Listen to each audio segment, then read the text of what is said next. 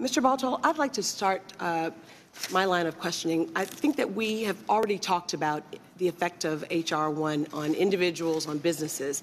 I'd like to turn to how this bill will affect local communities and municipalities, if we can.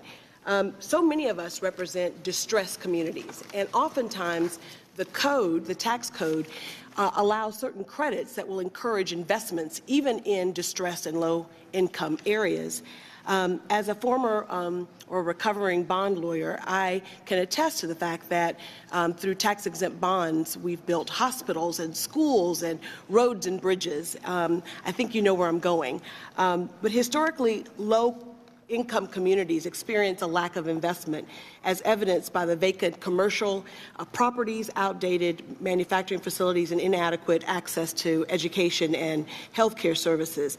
The new market tax credit program aims to break this cycle of disinvestment by attracting the private investment necessary to reinvigorate those local communities. In H.R. 1, does the bill do anything to this very popular program? And if so, what is the cost or revenue savings that would be generated by eliminating it? The legislation before you repeals future allocations of the new markets tax credit, but it was scheduled to expire 2019.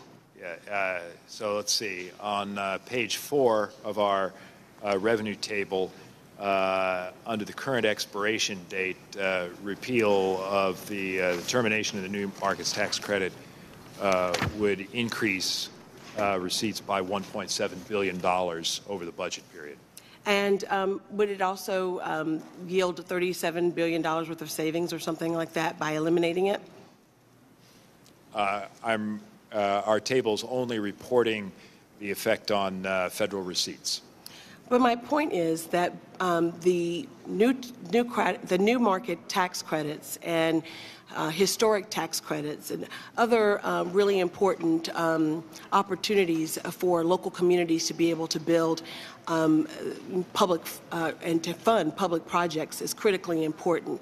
I guess my other question to you is, what would happen to popular programs such as the historic tax credit?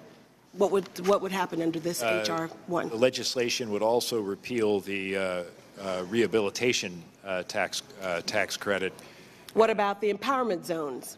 That would also be terminated.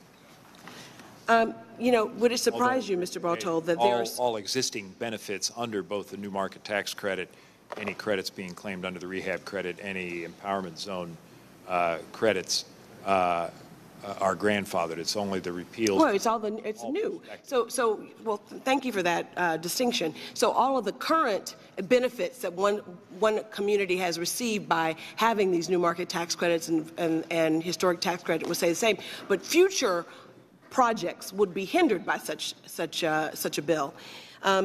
It shouldn't surprise you, Mr. Barthold, that in the state of Alabama, Children's Hospital Birmingham would not have been built if it had not been for advance refunding of the bill, of the bonds. They were able to finance it in 2009 when we were going through a really tough economic time, and advance refunding allowed them in 2015 to refinance those bonds at much lower interest rate, therefore saving children's hospitals a lot of money.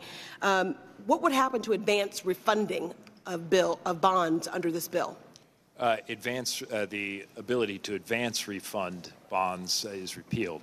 Bonds can always be currently refunded, but the advance refunding would be. So that Children's Hospital Birmingham would not have been able, if it were this was currently the law, it would not be able to refinance at a lower interest rate, therefore costing the hospital more. Is that correct, sir?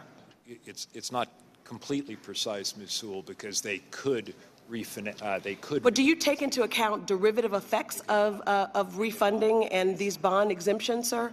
I mean, it sounds to me like that your table only looks at the cost of not doing the refunding or not having the new tax credit, and not the derivative benefits of having tax-exempt bonds and all the public works, good public works that they do.